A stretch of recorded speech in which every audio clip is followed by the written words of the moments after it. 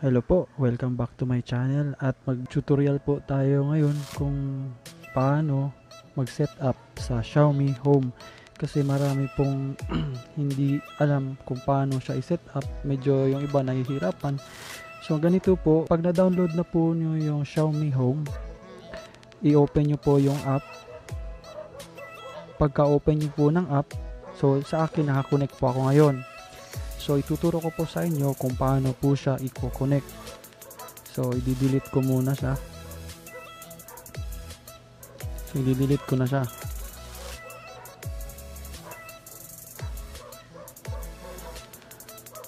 At magla-log out din po ako. Sign up.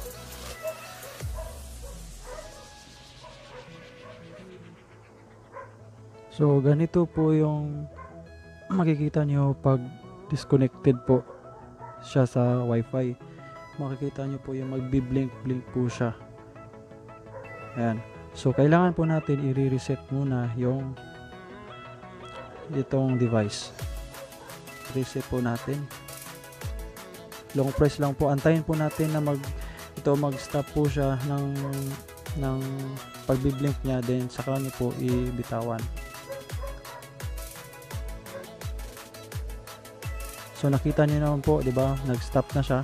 So i-release na po natin, bitawan natin. So na-reset na po 'yan siya. Pagka-reset niyo po, ayan, balik po tayo dito. So magki-create po kayo ng account niyo. Ay nakikita niyo naman po dito sa taas, sa right side, may Chinese mainland. So naka Chinese mainland na po siya. Huwag niyo na po yan palitan kasi kung pipindutin niyo yan may makikita po kayo dyan kung saan yung region or country region. So huwag niyo na po yan palitan.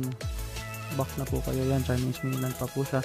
So pag mag-create po kayo ng account, pwede po kayong gumamit ng email, phone number, or yung Mi account ID kung naka-create na po kayo ng account. So sa akin naman, naka-create na ako ng account, kukopyahin ko na lang po yung account ID ko po.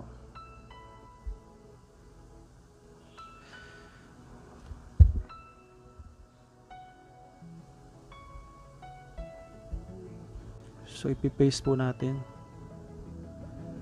So may nakikita po kayo na parang phone number po siya na may lumabas. Kung pipindutin nyo yan, mga ganyan, mga code. So i-X nyo lang po, may makikita naman po kayong X. I-X nyo po yan kasi hindi po yan phone number.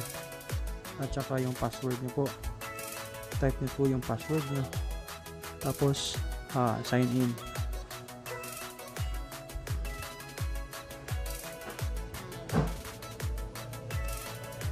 So save ko na.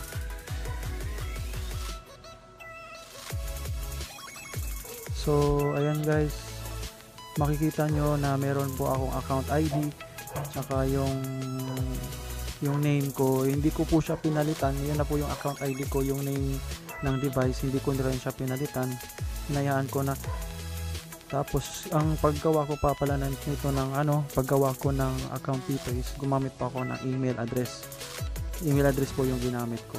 So pagka ganyan po, yung ganitong account ID, kung ayaw nyo na mapalitan or gusto nyo palitan, i-save nyo na lang po. I-save nyo po sa notes nyo, para andun pa rin. Kasi minsan nalalag out po kayo dito. Ayan. So punta tayo sa home. So sa ngayon, wala pa pong device. Pwede nyo pong pindutin yung plus sa right side. So mag-a-add po tayo dito. Ayan, nagsi-search po siya. So nakita na po yung Mi Wifi. So i-press po natin, i-click. Itong extender po is connected na po siya dati, yung sa Wi-Fi ko. Dapat po kasi same na connection po. Kung yung extender nyo po, dapat connected din po sa Wi-Fi, at saka yung phone din nyo po para same same lang ang connection nila. Mag-select naman po kayo dito ng ng wifi dito. Mag-searching po yan siya. Pero ito po is kasi connected naman po to siya dati. So naka-connect na po yan. So ito na pipiliin ko. Ayan, so next na po tayo.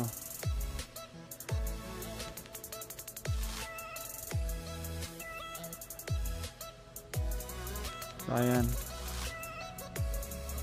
Napakabilis lang naman to guys. Simple lang to.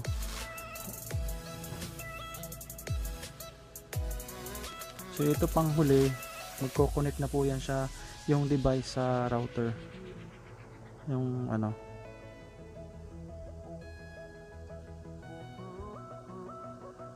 antayin nyo lang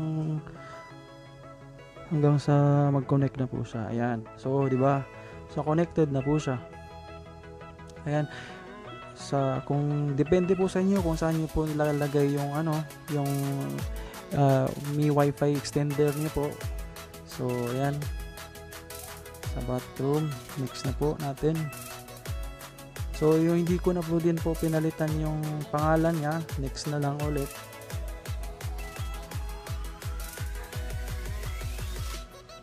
So, ayan. Okay na po yung connected na po. Ayan. Ayan, nag-ano na po siya ng signal. So, ganun lang po kasimple. So, ito po yung itsura niya pag nakikita niyo connected na po siya sa Wi-Fi. Tanggalin ko po. Tatanggalin ko. So, antayin natin saglit.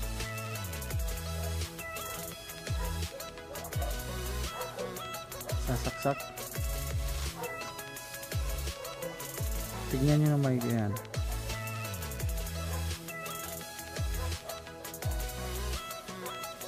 Pag magko-connect na po yan siya, magbo-blue. Ibig sabihin connected. Ayan. So, yan po. Kahit plug and play na po ito, kahit tanggalin nyo po siya at isaksak kung kahit saan sa bahay nyo na hindi mahina yung wifi, pwede nyo po ilagay ito doon. Tapos, lalakas na po yung connection nyo. So, salamat.